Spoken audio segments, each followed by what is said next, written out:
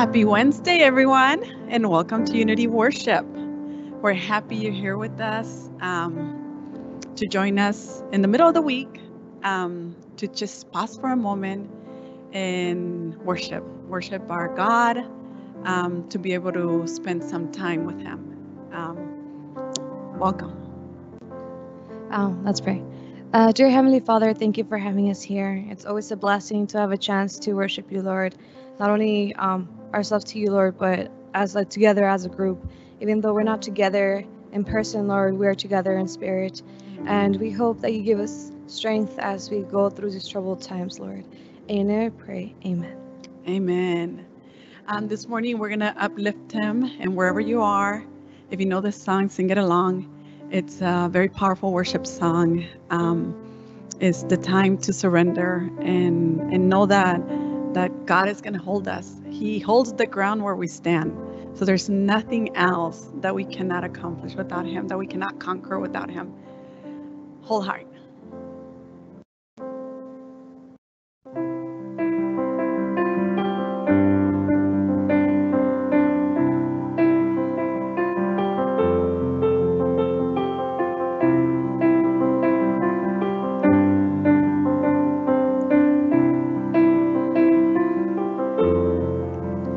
Hold me now in the hands that created the heavens. Find me now where the grace runs as deep as your scars. You pulled me from the clay. You set me on a rock. Called me by your name, made my heart whole again, lifted up, and my knees know it's all for your glory, that I might stand with more reasons to sing than to fear. You pulled me from the clay, set me on a rock, called me by your name, made my heart whole again. And here I stand, high in surrender, I need you now.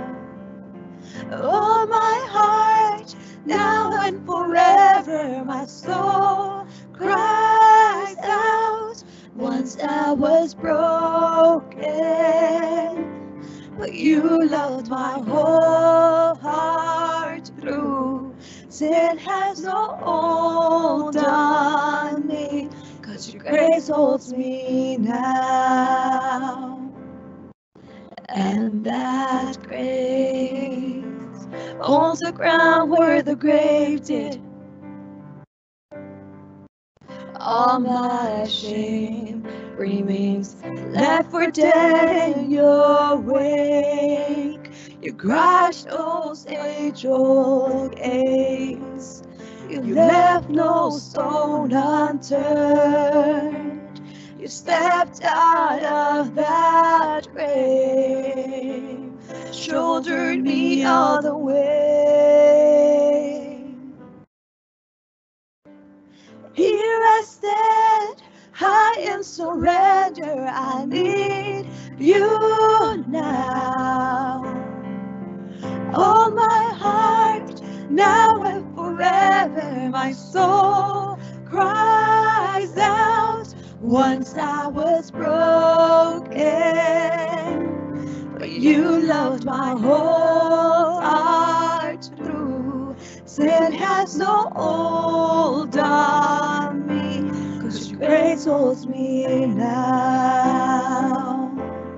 Healed and forgiven, look where my chains are now. Death has no hold on me, 'cause your grace holds me now. Your grace holds me now. Your grace holds me now. Your grace holds me now. Your grace holds me now. Here I stand, I am surrender. I need you now. Oh, my heart, now and forever, my soul cries out. Once I was broken, but you love my whole heart through. Sin has no hold on me, 'cause your grace holds me now. Healed and forgiven, look where my chains are now. Death has no hold on me, 'cause your grace holds me now. Amen. Death has no hold on me because your grace holds me now. Amen. Praise God.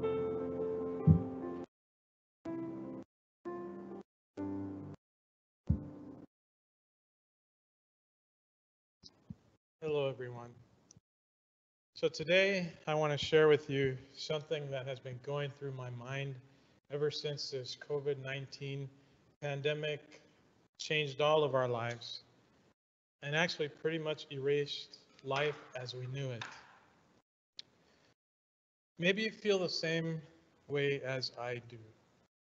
Uncertain, anxious, uncertain as to when this is going to end.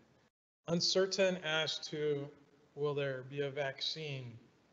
Uncertain as to right here in our hospital when we can get back to working our full schedules, when our departments will open up, and for frontline workers taking care of patients affected, will our patients recover?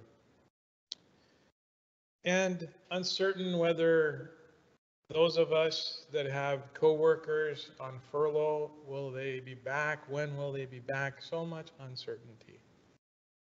And even in our communities, when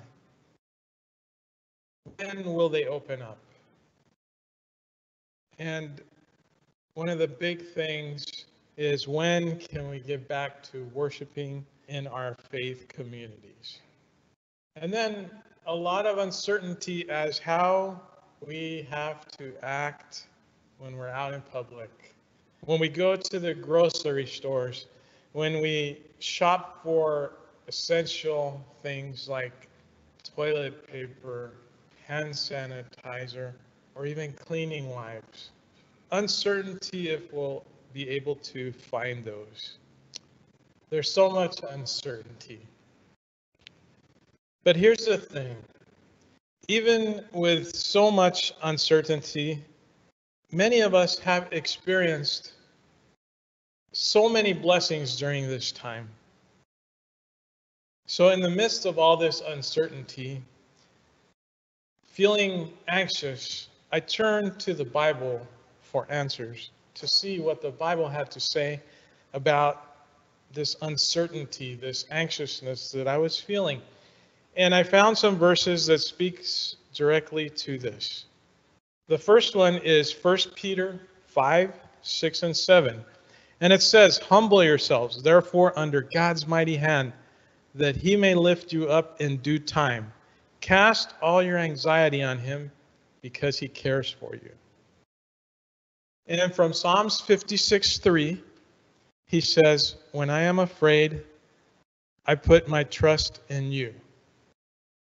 And the last verse in Proverbs 16:3, and this is from the Message Bible because I liked the translation and what it said, and it simply says, "Put God in charge of your work, then what you've planned will take place."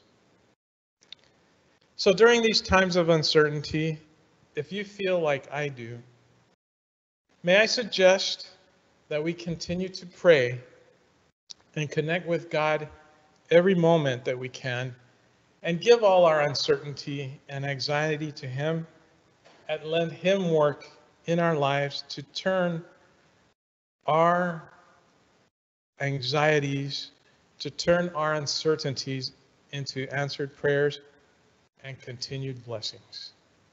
Thank you.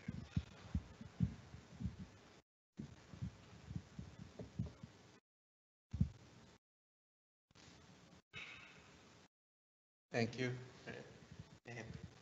Today, we're going to cast all our anxieties in God's hands. And I have 3 prayer requests here. One is from a lady. She has her brother in ICU. And then she's praying, he's saying that he needs to start breathing on his own without the ventilator. The other one is from a gentleman. He's praying for mental health. And the third one is asking for a complete healing of my body. And then she finished by saying, God bless me on this journey. So I think this is so powerful, so profound, asking God to bless us on the journey that each one of us is going through. So let's pray as we place our anxieties in God's hands. Our precious Lord, as we go through this time of uncertainty that it has been for a couple of months or more, we thank you, Lord, because you have been with us. Some of us may be going through difficult times, probably maybe with some flexing time for love, or the uncertainty, what's going to happen. Patience to the families. And we pray, Lord, in a special way that today we can be refreshed by your Holy Spirit. Please, Lord, be with us. Give us the confidence that you are walking with us and not only holding our hands, you are carrying us during this time of trial, during this time of anxiety. So please, Lord, help us to look forward, being confident that as we look backwards, you have been with us, and there's the assurance that you're going to be with us today, tomorrow, and always. Please, Lord, be with our associates, be with the executive team, be with the leaders of the hospital as we start reopening some services, and also as the nation start reopening some business and services. Please, Lord, be with this United States of America and bless us. In Jesus' name we pray. Amen.